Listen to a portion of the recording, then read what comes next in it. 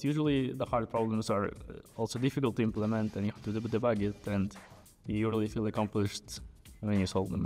It feels really good to finally solve it. I'm Asadullo. I am 23 years old, and I'm from Uzbekistan, but I am from Saarland University in Germany. I think I wrote my first program when I was 15 in high school. I started competitive programming when I was, I think, 16. Yeah, it was at school, and I heard about IOI, and then I came across to this competitive programming, and I started training. I think I participated in more than 20 on-site programming contests. Yeah, actually, I've made a lot of friends, and they are in this event as well. I have met them during the years of participation. Like, I have met them in IOI first. Now they have all grew up like me and came to World Finals.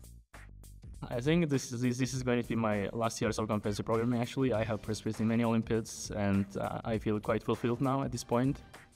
My next goal is to focus on my studies and work. For more information on the ICPC World Finals in Astana, Kazakhstan, check out news.icpc.global.